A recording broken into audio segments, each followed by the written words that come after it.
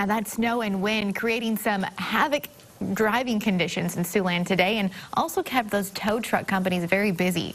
As of 4:30, there had been 32 accidents here in the metro area of Sioux City. That includes this truck that skid off the roadway while driving on Highway 20.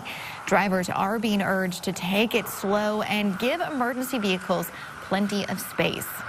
If you do find yourself stuck on the side of the road somewhere, it's helpful to have a few emergency supplies in your car that can help keep you safe. First and foremost, anything that will keep you warm, like gloves, wool socks, or hand warmers. Blankets are also a great item to have in your car, not only for warmth, but you can stick them in your door to help insulate your vehicle too.